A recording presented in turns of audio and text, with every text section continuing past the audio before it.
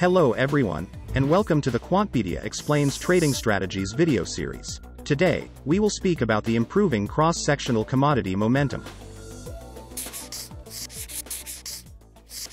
Hello everyone, and thank you for watching. My name is Radovan Vojtko. I'm CEO of Quantpedia, the encyclopedia of algorithmic and quantitative trading strategies.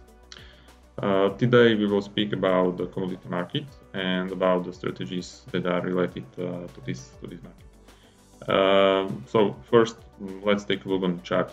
So here we have a chart for the last 15 years. We see how the commodity market performed.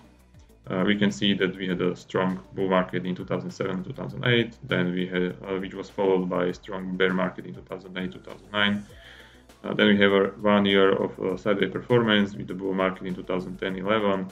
Once again, sideways performance for 3 years. A strong bear market in 2014 and 2015 and 2016, followed by a very long sideways market for around 4 years. And the last 2 years we have very strong bull market. But as we can see, the resultant performance of commodities is not very spectacular. So it means the commodity ETF is probably at the same or nearly the same starting prices in 2006. So how we can perform on this market? There are two main strategies. The first one is trend following strategy, and another one is the cross-sectional momentum. So in trend following strategy, we can time the market, the whole market. So it means we can try to buy the market when it's going up and sell it when it's going down. And in cross-sectional momentum or in cross-sectional strategies, we are trying to invest into individual commodities. We are trying to buy those that are going up and short those that are going down simultaneously. So it means that our performance should be unrelated to the performance of the underlying market. So it should be clear alpha strategy. So let's take a look on a commodity market strategy. So we will find the strategy in Quantpedia. It's under the ID 2021. Here we have it, momentum affected commodities. So, according to the research, the commodity futures are an excellent portfolio diversifier, and they are very good hedge against inflation.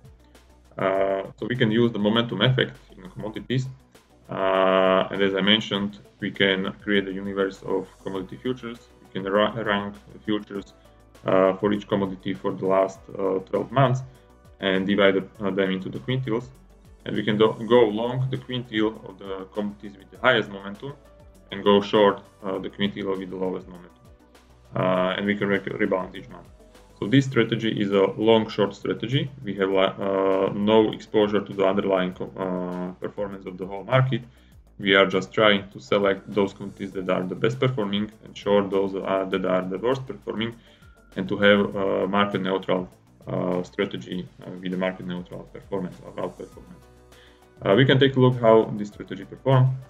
We can see that we have very interesting performance from 2000 until 2016. So until that time, we were able to profit from the market, and we did it in a market neutral way. But after 2016, it seemed that the strategy is not so performing so well.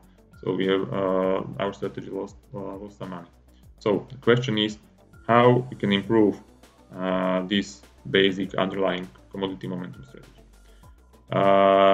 And the first thing how to do it, or how we can improve the strategy, is to use the exotic assets. We can use exotic assets not just to improve the commodity momentum strategy. So basically any strategy can be improved if we change our investment universe. If we do not use the underlying that is well known, or underlying that is part of the index, but if we move into the assets that are less known or less popular. There are multiple theoretical papers that explain this effect. I would tell that the most important is the Bottomley, Doreg and Kaplan's popularity as the pricing theory. where they state that there is a relationship between how popular the asset class is or how popular the asset is, and how you can use it to build the trading strategy, or how you can use it to profit out of the asset. So let's move into our example with the commodities. So we can take a look how is performing the commodity strategy if we are using the standard commodities, and if we are using the exotic futures or futures that are not so popular. We can see that if you are using the futures that are not so popular, we can have a higher performance with a lower maximum drawdown. But on the other hand, if we are using the futures, commodity futures that are part of the index, we will have the lower performance with the higher standard deviation, higher maximum drawdown. We did a similar backtest. We used the data from January 1997 to May 2020. We obtained data for 30 commodity futures, and we split this investment universe into multiple sections. So we identified which commodities are the part of the two main future commodity indexes, which is the S&P GSCI index or Bloomberg Commodity Index. So we divided the investment universe into those commodities that are part of the Bloomberg Commodity Index, that are part of GSCI, or that are part of both indexes.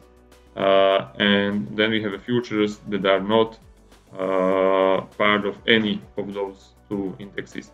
So those commodity futures are our exotic asset class, and we run our commodity momentum strategy on top of those commodity futures, and we checked what is the performance of the strategy. So let's take a look, and here are the results. So what we see is that we can split the performance into two groups. So the lower three lines here are the strategies that are trading the futures that are part of the both indexes, or at least one of those indexes. And the higher part, with the green and the yellow, those are the strategies that are trading commodity futures that are not in both indexes or are just in one index.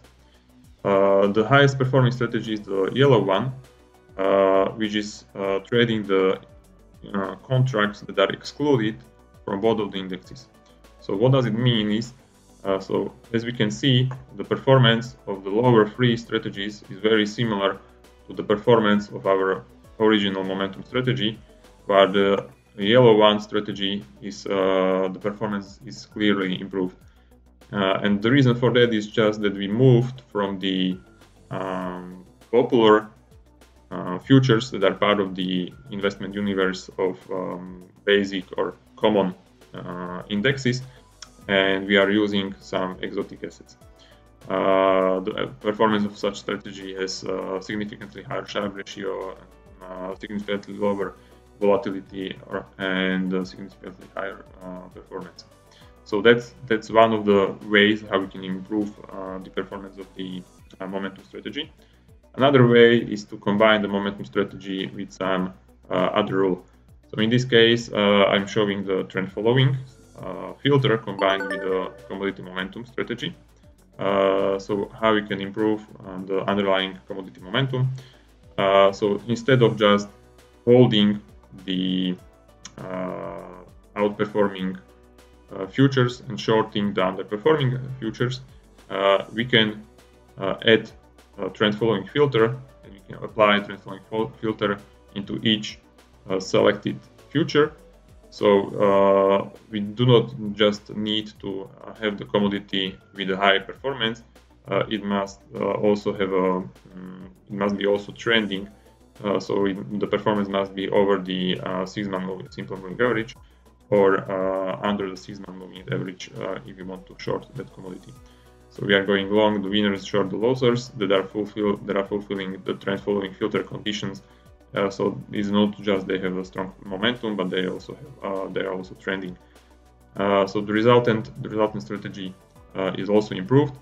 It has better performance and doesn't have such a strong drawdown in the years 2015 and 2016 when the commodities were in bear market. So thank you for today, and I hope that you will join us in the next video. Interested? Then pick another video to learn more, or subscribe to Quantpedia Pro and try how our analytics and reporting significantly save time spent on quantitative research.